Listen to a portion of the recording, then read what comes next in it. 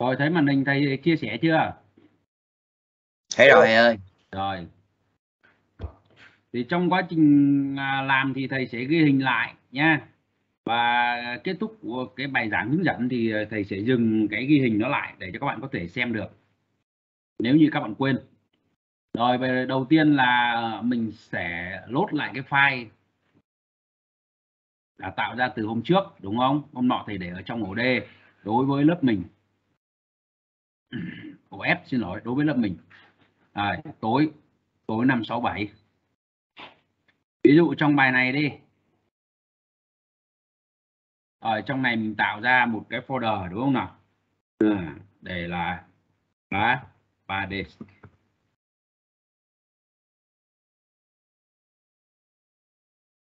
Rồi.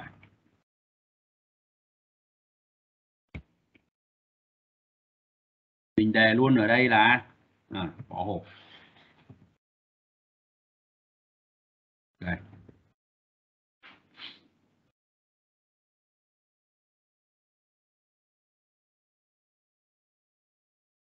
Rồi bây giờ thầy sẽ phân tích cái hình này là mình sẽ bắt đầu từ đâu. Thì với bài này á là chúng ta thầy chỉ thể hiện hai hình, một là hình cắt đứng và hai là hình chiếu cạnh nha. Và cái hình trích ở phía dưới này thể hiện theo hình chiếu bằng nha, nhưng mà chỉ trích một phần thôi để chúng ta nhìn thấy được cái lỗ ở đây, phải không nào? Lỗ ở đây. Đây. Thế thì đối với bài này thì chúng ta nên bắt đầu từ hình chiếu cạnh chỗ này trước nha. Rồi bây giờ thầy giảm xuống lại để thầy chia cái màn hình ra để các bạn có thể theo dõi. Đây.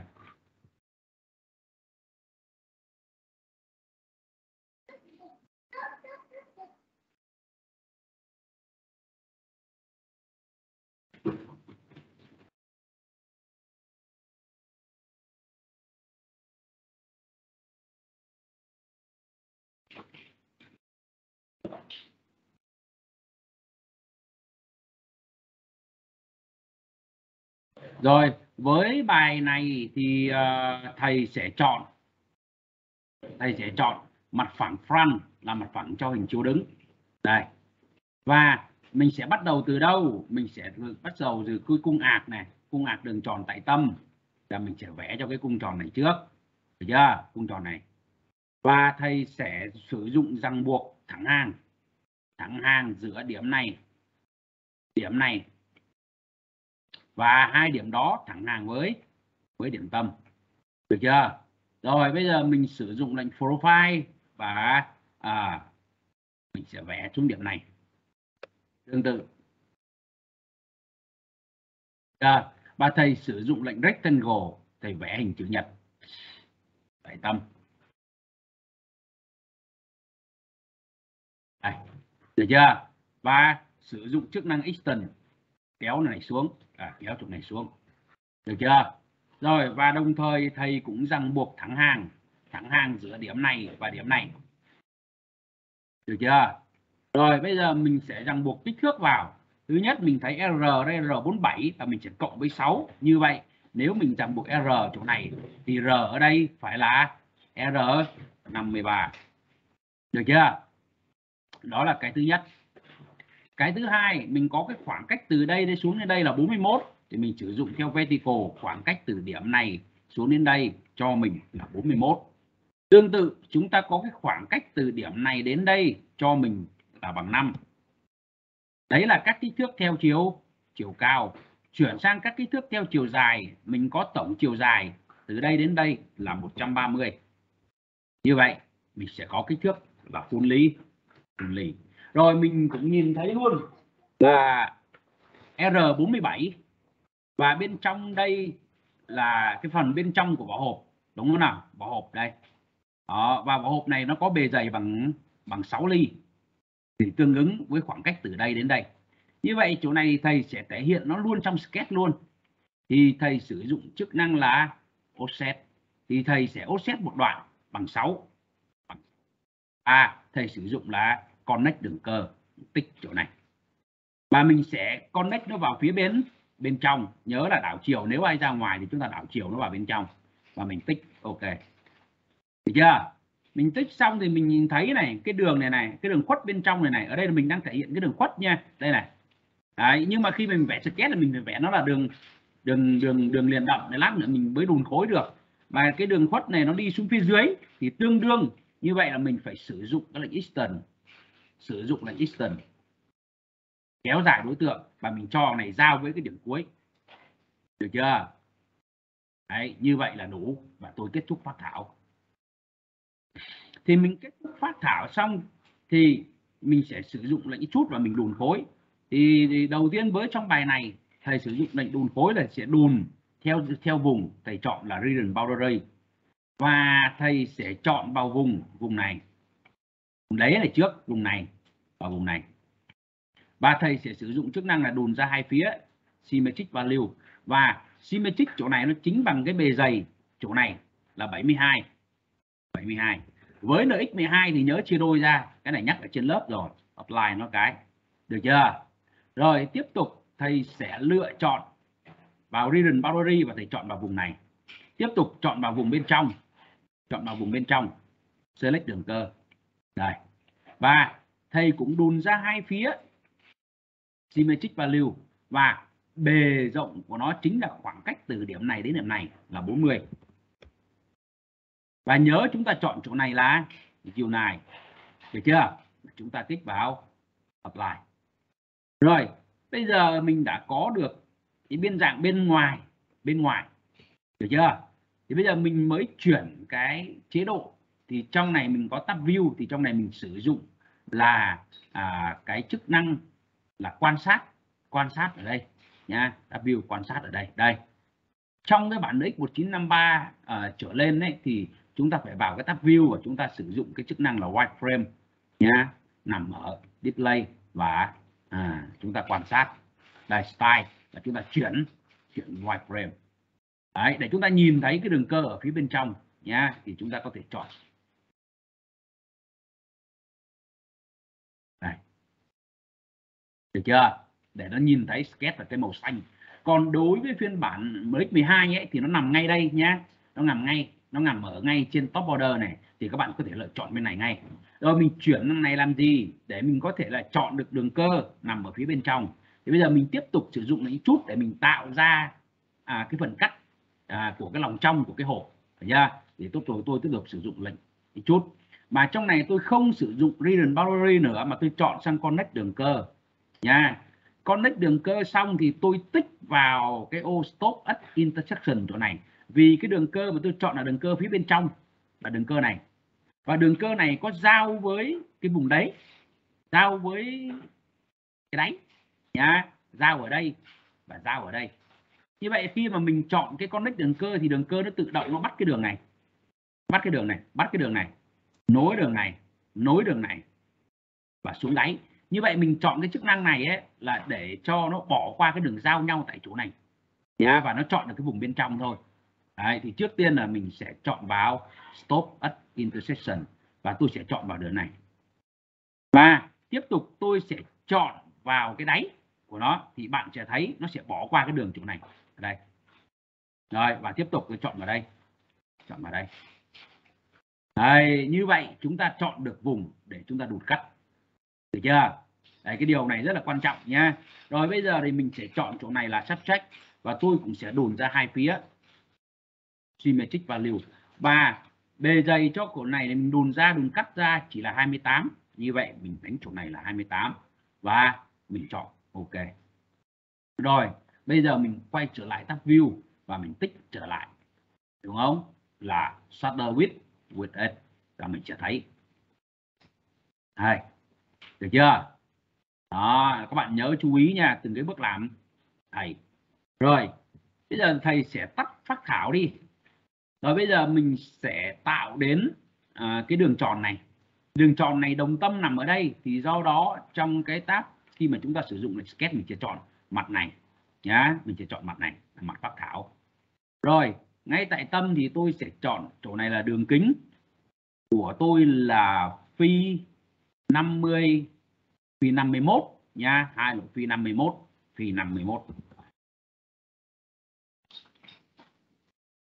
Đây, click nó một cái và chúng ta chọn là 51. Rồi, và đây thì đồng thời luôn là tôi sẽ đùn khối này ra, và bề dày của khi mà tôi đùn ra cho cái khối này, chỗ này, bạn tính cho tôi nó là bao nhiêu đùn khối, và tôi chọn là single cơ, tôi chọn vào vùng này. Rồi mình thấy này, mình thấy cái bề dày cho tổng hai cái này là 56 mà chỗ này là 40, như vậy chúng ta còn lại là 16 như vậy đùn ra chỗ này phải là bằng 8, và chúng ta chọn chỗ này là diều này, được chưa? Được chưa? Rồi tôi có thể tắt cái sketch này đi. Tôi chọn trong diều này chỗ này thì đến đây này, tôi thấy ở đây nó có cái lỗ nằm lỗ bậc là phi 32 cho lỗ lớn là chỗ này các bạn, phi 32 cho lỗ lớn. Phi 32 này sâu 11 và bên trong chúng ta có lỗ phi 27 sâu 3. Thì đến đây ấy, là mình sử dụng luôn nhá lệnh hâu, lệnh tạo lỗ hâu, mình làm hâu và mình chọn sang lỗ bậc chỗ này là trong symbol thì mình chọn ngay nhá, mình chọn thế này luôn là counter bow lỗ bậc. Rồi cái này thì mình cũng phải chọn tâm, như vậy mình chỉ vào chỗ này mình chọn tâm. Rồi tâm lỗ thì trong này hâu size thì mình chọn theo custom, được chưa nào? Rồi đường kính cho lỗ, đường kính lỗ mình đánh vào chỗ này là phi 27 là lỗ nhỏ. Seaborer là đường kính của lỗ lớn, mình đánh vào chỗ này là 32. Seaborer limit thì mình chọn giá trị này là value và mình chọn cái chiều sâu cho cái lỗ lớn, nó chính là 11. Được chưa? Và ở đây thì mình chọn luôn start chamber, mình thay đổi chỗ này một chút nha, mình sẽ chamber cái miệng lỗ chỗ này nha là 2 x 45 độ nha, hoặc là 3 x 45 độ nha. Vì lỗ này là đường kính lớn thì mình có thể chamber cái mép lỗ nó tăng, phải không nào? Rồi nhưng chỗ này á chúng ta xuống là chúng ta quan trọng là cái limit này, limit này chúng ta không chọn true body nha, nếu true body là nó sẽ xuyên suốt qua bên kia, nhưng nó chỉ xuyên chỗ này thôi, đến chỗ này thôi, thì do đó là mình chỉ chọn là until next thôi đó, và chúng ta chọn subject, chúng ta ok thì chúng ta sẽ có được lỗ bậc nha. Và chúng ta có thể là sửa lại chỗ này nhá, sửa lại cái chamber chỗ này để cho nó nhỏ đi một chút như nào chưa đó, và thậm chí là chúng ta giảm nó xuống còn 1 ly, được chưa các bạn? Rồi đấy thì chúng ta có được lỗ bậc, và nhớ là nó chỉ until next đến đây thôi. Rồi tiếp chỗ này là các bạn có thể sử dụng luôn lệnh edlen cho nó đỡ quên, edlen đây, và mình cho cái cung R này nó chính là bằng 1, được chưa? Rồi tiếp đến thì trên này mình nhìn thấy nó có 4 lỗ gen, 4 lỗ gen M3 bước 0.5 nha, bước 0.5 và 4 lỗ này là cách đều nhau và nằm trên cái đường kính phi 42. Thì như vậy là tôi sẽ lấy cái mặt phẳng này là mặt phẳng vẽ pháp, và sau đó tôi sẽ point trên này một điểm và tôi cho điểm này là thẳng hàng, được chưa? Rồi và tôi ràng buộc cho khoảng cách horizontal, khoảng cách từ điểm này tới đây nó chính là 21, tương đương với bán kính của nó, được chưa? Rồi tôi kết thúc phát thảo và tôi sử dụng tạo lỗ hâu để tôi tạo tâm hâu. Rồi lỗ này là lỗ gen thì tôi chuyển sang lỗ gen, được chưa? Và tôi chọn đến nó có hai dạng là một gen bước nhỏ, gen bước nhỏ thì mình chọn chỗ này chúng xem đây là M3 bước 0.5. Gen bước lớn còn lại là gen bước nhỏ thì chúng ta chọn là matrix file thì có M3 chỉ là 0.35 thôi nhá. Thì đây mình chọn lại chỗ này là cái đầu tiên mà mình chọn xuống là M3 bước 0.5,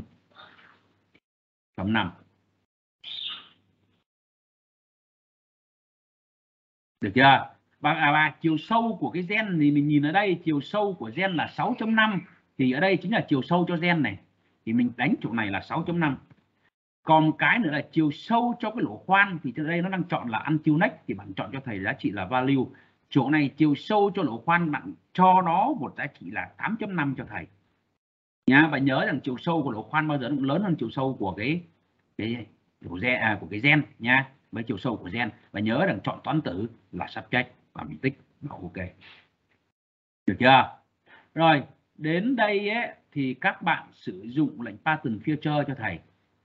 Mình sẽ chọn cái đặc tính là ở đây và sau đó mình chọn cái vector chính là đường tâm lỗ của lỗ này, và ở đây mình chọn là counter and span và chúng ta ra 4 cái, tổng góc xoay là 360 độ, mình kích ok là xong, được chưa? Rồi đến đây tiếp tục thì mình sẽ sử dụng lệnh S-len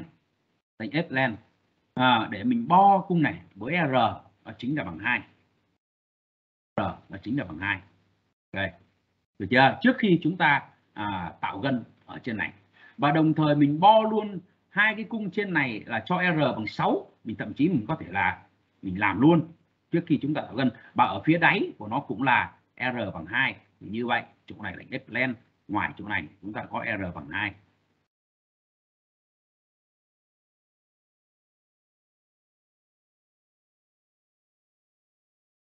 Chưa? Và chúng ta có R bằng 6 S-len cho hai cung này. Chưa? R bằng 6. Đấy, R bằng 6. Được chưa nào? Đấy. Rồi mình đảo lại chỗ này một chút, mình sẽ S-len này trước nha, đảo chỗ này một chút. Đấy, cho cái cung này trước và mình sẽ S-len để nó không có cái cảnh báo. Nó không có cái cảnh báo. R bằng 2.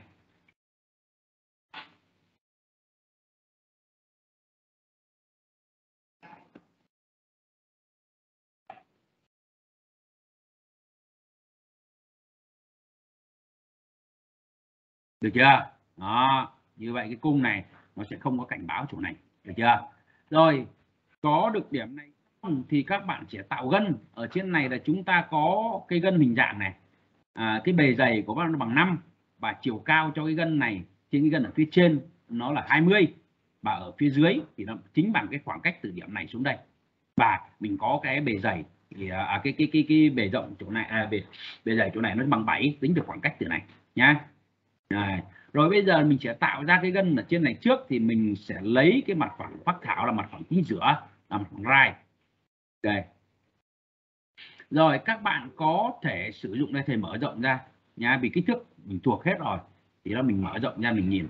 Rồi bây giờ các bạn có thể chuyển sang cái tab view, bạn tích vào cho thầy một cái là clip section trong này nhá. Đây, clip section. Đây, hoặc là bạn Ctrl H, Ctrl H hoặc là clip section trong cái tab view nha.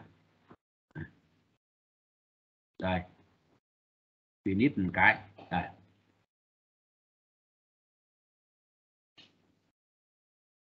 Đây. Đây. Trong này nó có clip section nhá, clip section hoặc là edit section. Và trong edit section thì khi bạn tích vào clip section này để cho nó giữ cái trạng thái của cái mặt cắt, cái này là như thầy đã nói ở trên lớp rồi, cái này là chúng ta sử dụng một cái mặt cắt trong 3 cái mặt phẳng mà chúng ta chọn mặt phẳng lúc đầu ấy nha, mặt phẳng cơ bản lúc đầu á, để chúng ta quan sát nó nằm ở phía bên trong nha, những cái đặc tính nó nằm ở phía bên trong. Thì ở đây theo 3 hướng, theo x, theo y và theo z, thì lần này là mình chọn theo x để chúng ta quan sát. Cái việc quan sát này là chúng ta chỉ là cắt ra để chúng ta nhìn thấy thôi, còn nếu mà chúng ta bỏ cái này đi thì nó chỉ trở lại nhá, lưu ý nó là như thế, được chưa? Rồi cắt ra là đến gì để chúng ta có thể là tham chiếu được cạnh này lên mà chúng ta có thể bắt được điểm của nó. Thì trước tiên này là chúng ta sẽ chọn mặt phẳng phác thảo như thầy đã nói lúc nãy, là mình kích vào sketch, mình chọn mặt phẳng phác thảo chính là mặt phẳng right. Tuy nhiên khi mình vẽ mặt phẳng right ấy, là mình phải bắt được điểm ở trên này. Tuy nhiên phần mềm ở đây chúng ta không cho chúng ta truy bắt điểm ở đây, không cho chúng ta bắt điểm trên này, bắt điểm trên này. Như vậy làm thế nào để bắt được điểm? Thì chúng ta phải tham chiếu cái đường cơ lên. Thì trong sketch này nó có một cái lệnh được gọi là một cái đặc tính được gọi là tham chiếu đường cơ, trong này nó là projector, thì bạn sử dụng công cụ ở đây nhá, là chúng ta sẽ tham chiếu đường cơ, tham chiếu cạnh, tham chiếu điểm từ một cái phác thảo ở bên ngoài nhá, lên cái phác thảo hiện tại. Mà phác thảo hiện tại là bạn đang chọn trên cái mặt phẳng là IZ chỗ này nhá, thì tương ứng với mặt này. Như vậy khi mình chọn projector này, như vậy tôi sẽ chọn cái đường này để tôi tham chiếu lên đó, như vậy nhá, tôi chọn đường này và tôi sẽ tham chiếu trên cái mặt phẳng tôi chọn apply, được chưa? Tương tự tôi sẽ chọn đường cơ này của lệnh S-Len apply, được chưa? Rồi, như vậy đường cơ của tôi đã được tham chiếu lên bề mặt này. Mặc dù đường cơ này nó là một đường cong lúc ban đầu, khi tham chiếu lên mặt này nó là mặt phẳng, thì tham chiếu đây nó sẽ là đường thẳng. Rồi, như vậy để nó không ảnh hưởng đến cái quá trình mà tôi sử dụng grip, thì tôi chuyển toàn bộ đường này sang đường dựng hình, chỉ vào đây, chuyển sang đường dựng hình, chỉ vào đây, chuyển qua đường dựng hình. Để anh chi? Để tôi có thể sử dụng lệnh line từ điểm này tới đây, để tôi có thể bắt được vào đây. Đấy, như vậy nó sẽ cho ta là truy bắt được điểm trên này. Như vậy là tôi sẽ ràng buộc thẳng hàng giữa cái điểm này và cái điểm này. Đó là cái thứ nhất, đúng không nào? Rồi tương tự như vậy, điểm này đã bắt vào đây được rồi thì tôi không cần phải ràng buộc nữa, mà tôi chỉ ràng buộc kích thước thôi. Và ở đây tôi sẽ chọn ràng buộc cái kích thước từ khoảng cách từ đây đến đây là bằng 1 ly, được chưa nào? Và cái chiều cao cho cái gân này là khoảng cách từ điểm này tới đây là 20. Đó là nó sẽ full ly cho mình, được chưa? Rồi tôi kết thúc phác thảo.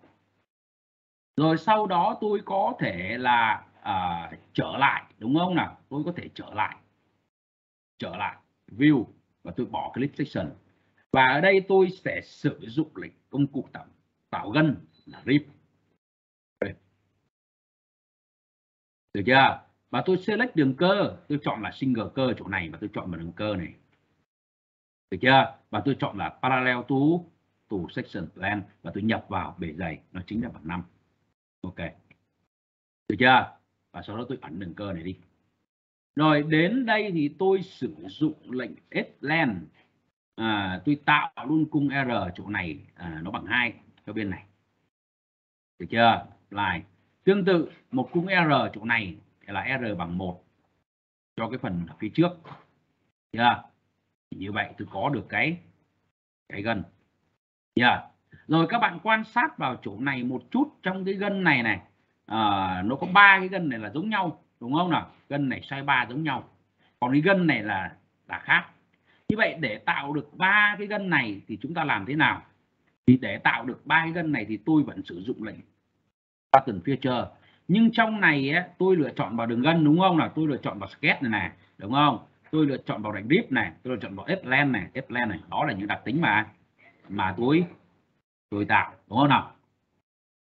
Rồi đến đây thì tôi sẽ vẫn sử dụng là công cụ circular và tôi sử dụng là vector theo trục này, đúng không?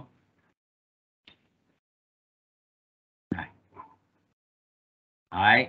Rồi và đến đây thì tôi sẽ không chọn 3 cái đầu tiên, bởi vì cái này ấy, là counter span này tôi chỉ đánh vào cái số và cái tổng góc xoay để nó tự tính, đúng không? Cái này nếu mà tôi đánh vào này tôi phải làm 2 lần lận, đúng không? Ví dụ như một cái góc kiểu này chúng ta chọn counter span chẳng hạn.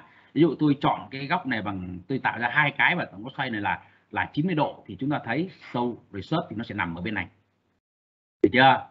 Đó, nếu như mà tôi tạo nó ví dụ như một góc thì trừ để xem nó có chịu không nha, show research thì nó sẽ nằm ở bên này. Như vậy mình sẽ làm 2 lần, mất công làm 2 lần. Tuy nhiên ở đây tôi sẽ không làm 2 lần mà tôi chỉ làm 1 lần thôi, thì bằng cách là tôi sẽ sử dụng là cái list trong này, trong này spacing tôi sẽ chọn list, và list ở đây trong cái counter này tôi sẽ chọn nó là 3 cái. Trong cái đầu tiên thì tôi tạo ra một góc là 90 độ, cho cái đầu tiên 90 độ tôi show để search này một cái, show để chất nhớ này, đây tôi có thể đảo chiều vector qua bên này, đây show để search nó một cái, Được chưa? Chỗ này nó đang hiển thị thêm cả cái này nữa. Tôi xem 3 cái ở chỗ này list, 3 cái ở chỗ này là list. Rồi mình chọn lại chỗ này là symbol. Đây, tôi cancel đi lại nhé. Rồi bây giờ tôi sẽ chọn lại pattern feature. Rồi mình chọn lại list. Tiếp tục mình chọn là feature, grip, flen và link sketch. Đây. Chưa? Rồi đến này là tôi chọn là 3 cái. Tạo ra cho tôi 3 cái. Vector chỗ này là tôi chọn theo trục này. Rồi, thế bây giờ cái là tôi sẽ tạo ra một góc 90 độ và tôi show để search nó xem. Đây nó vẫn tạo ra cho tôi chỗ này. 2 cái show để search. Được chưa? Một cái này trước. Rồi, tiếp tục ở chỗ này tôi sẽ sử dụng cái add new set chỗ này. Tôi sẽ tạo ra một cái nữa, cách cái này, cách cái thứ hai là 180 độ. Tôi thử show để search xem. Đây chưa lại được. Thì cái này là nó phải tăng lên là 3 cái chỗ này. Show để search. Đấy. Thì lúc này thì ở đây mình giải thích này. Ở đây chúng ta chọn cái counter là 3 ấy, để cái đầu tiên, cái này là cái đầu tiên là cách cái thứ nhất một góc là 90 độ. Như vậy là cái thứ nhất khi nó tạo ra đây, ta tạo ra cái thứ hai nằm ở đây, và cái thứ hai này sẽ cách cái thứ ba một góc là 180 độ. Do đó mà cái này nó chỉ di chuyển đến đây là 90 này, di chuyển đến đây là 180 này. Được chưa? Thì như vậy chỗ này là chúng ta chọn là 3 cái và sử dụng cái list nha. Nhớ list là nhớ là cái add chỗ này và chúng ta kích vào OK. Đấy, thì như vậy nó sẽ tạo ra 3 cái cho mình. Được chưa? Rồi, đến cái cuối thì mình lại lấy mặt phẳng phác thảo là mặt này. Tiếp tục làm right tiếp. Và tôi chỉ việc là gì? Đối với cái cuối thì tôi không cần phải tham chiếu làm gì cả. Tôi sử dụng lệnh line, tôi nối từ điểm này xuống thôi. Vì tôi là có được cái truy bắt điểm dưới này, có cái cạnh này tồn tại. Rồi mình chỉ vào đây và chuyển nó thẳng đứng. Rồi sau đó tôi sẽ ràng buộc cái khoảng cách theo horizontal là điểm này tới đây chính là bằng 7. Rồi để chỗ này fully thì tôi tích chọn chỗ này là tôi chọn cho nó một cái còn tăng len là một cái chiều dài hằng số, nó sẽ fully. Cần như vậy là đủ. Được chưa? Rồi bây giờ tôi sẽ sử dụng tiếp lệnh grip trong này. Đó, được chưa? Và tôi cũng có là symmetric, chọn là symmetric và bề dày của nó cũng chính là bằng 5. Tôi kích OK. Và tôi bỏ sketch này đi, ẩn sketch này đi. Tương tự tôi cũng sử dụng lệnh slen và tôi cho nó một khung R bằng 2 giống với cái ở trên. Chưa? Lại. Và hai cái là bằng 1 cho chỗ này và tương ứng với chỗ này. OK. Được chưa? Đấy. Và như vậy là tôi tạo được cái phần trước.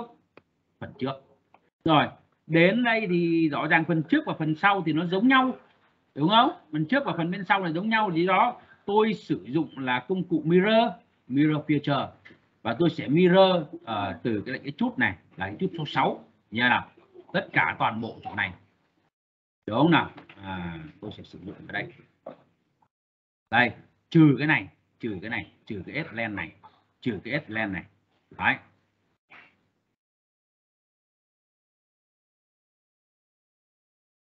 Giờ và mặt phẳng tôi chọn một cái S-len này nữa. Đây. Và mặt phẳng tôi chọn chỗ này là mặt phẳng mirror, chính là mặt phẳng ý XZ. Tôi show để search nó một cái.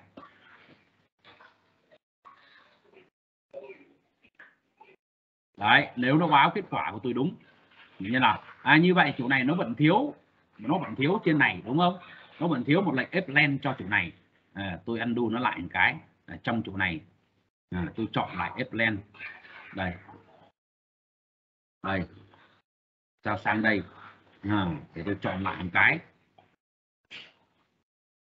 reset lại nhá, cho nó thiếu chỗ này. Đây Đây này mình phát hiện chỗ này các bạn này. Thì ở đây này tôi lúc nãy khi mà tôi chọn là tôi lại sử dụng cái công cụ S-Plan này. Đây. Chỗ này chỗ S-Plan lệnh 13 này. Bạn thấy này, khi tôi tạo luôn S-Plan chỗ này, đáng lẽ tôi phải tách riêng ra thì tôi mới mirror được. Nhưng tôi ở đây tôi lại chọn luôn công cụ chỗ này. Tôi S-Plan. Đấy. Thì trước tiên thì mình thử sửa nó bằng cách nào. Thứ nhất này, trên này tôi kéo chỗ này ra. Ở chỗ này nó có một cái được gọi là current feature, thì tôi sẽ tích lại chỗ S-Plan chỗ này, tức là tôi chèn một lệnh vào đây. Đấy, thì như vậy tất cả những lệnh này nó sẽ ẩn đi. Vậy trong công cụ S-Plan chỗ này thì tôi sẽ sử dụng cái select này, là tôi nhấn phím shift và tôi bỏ cái đường cơ phía dưới đi. Tôi kích OK. Tôi chỉ S-Plan mình cái này thôi. Và bây giờ tôi sẽ tiếp tục tôi S-Plan cho cạnh ở phía dưới. Và cạnh cũng là R bằng 2. Tôi chèn một cái nữa vào đây. Và tôi kích chọn lại cái này, xem nó có báo không. Đấy, thì nó sẽ báo một cạnh S-Plan này, một cạnh nó bị lỗi. Thì ở đây chúng ta có thể là chúng ta sửa lại một chút, đúng không? Đúng không nào? Cái đúp lại xem nó báo ở điểm nào. Đấy, còn không nữa để cho dễ, nếu chúng ta không muốn tìm thì chúng ta có thể xóa nó đi, bởi vì trong đây chúng ta vẫn còn sửa lại được mà, đúng không nào? Và đến đây mình vẫn có thể là S-Plan lại.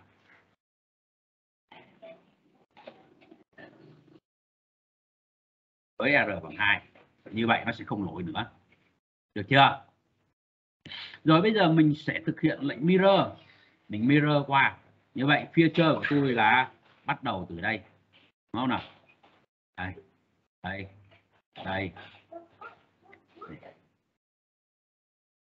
S-Plan 13.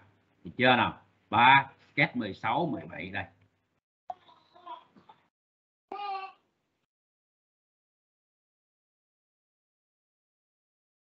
Và tôi lựa chọn mặt phẳng là mặt này. Và tôi show research xem kết quả của nó. Rồi. Nếu không có vấn đề gì, OK. Như vậy, đúng không nào? Lệnh sẽ không báo lỗi. Được chưa? Rồi, có được chỗ này xong. Tôi mới đi xử lý cái phần ở bên ngoài và tạo lỗi chỗ này. Tôi tiếp tục sử dụng lệnh S-Plan. Và tôi bo các cung ở chỗ này. Đây. Với R chính là bằng 5. Cái cung nằm ở đây. Đây các bạn này. Đây. Như vậy, tôi chọn chỗ này. Tôi chọn ở đây và tôi chọn ở đây. Tương tự, tôi chọn ở đây. Bằng 5. OK. Rồi, đến đây tôi có một cái lỗ nữa, trong này là lỗ phi 4.5 và đồng tâm với cung R chỗ này. Thì như vậy tôi sử dụng lệnh hold và tôi hold đồng thời luôn. Và lỗ này là chúng ta chọn là symbol. Và chỗ này là đường tính lỗ, bỏ start chamber đi là 4.5.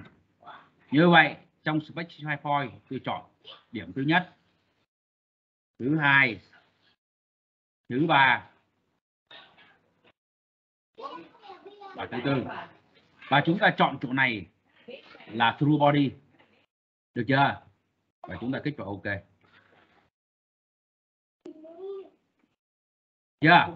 Rồi, trong này mình còn để ý đến, ở trong này chúng ta cũng phải bo cung. Bo cung theo cái cung R nằm đây các bạn này. Đây, R này. Được chưa? Như vậy mình mở rộng chỗ này ra thì người ta có ghi là các kích thước không ghi là R3 thì mình hiểu ngay chỗ này chính là R3. Được chưa? Thì như vậy thì mình sẽ bo cung cho chỗ này. S-Plan. Đây.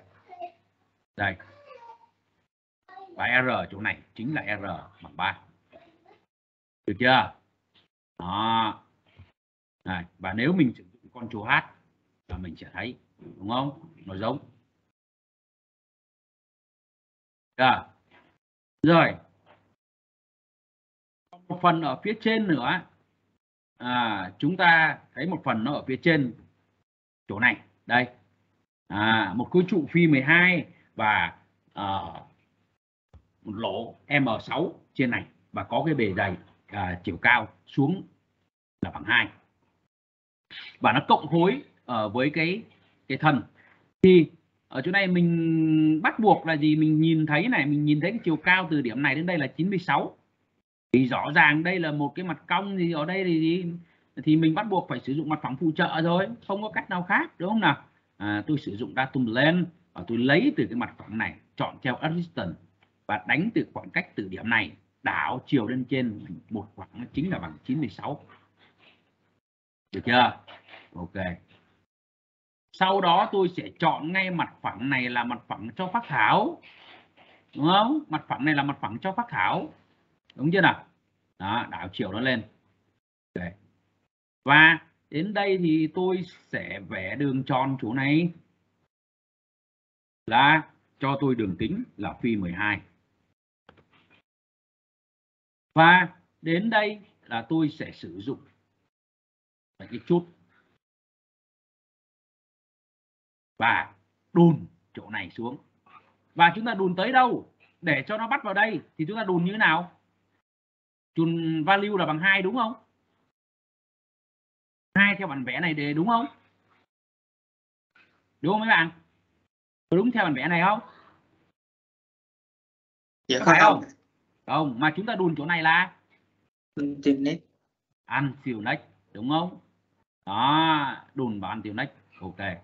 Rồi, và sau đó chúng ta có thể ẩn chỗ này đi. Được chưa?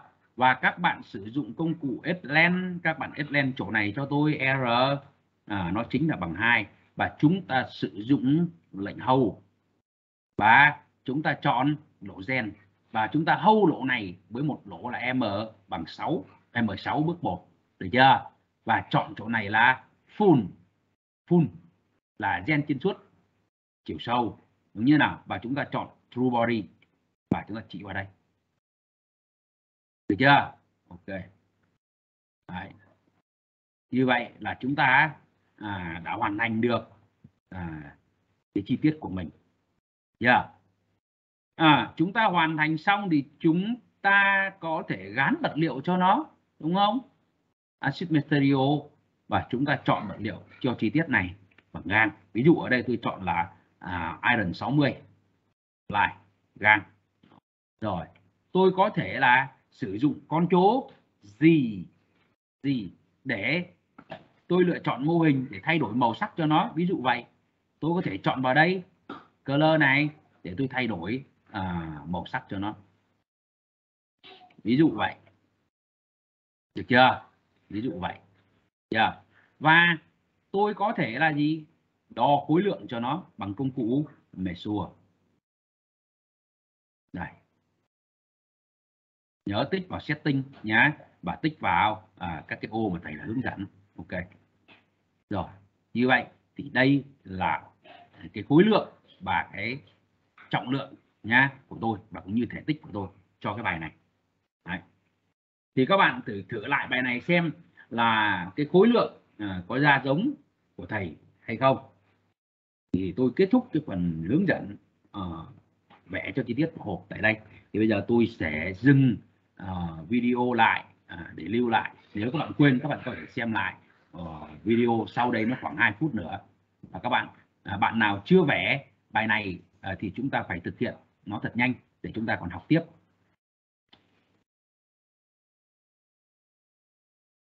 Rồi, thầy dừng chia sẻ.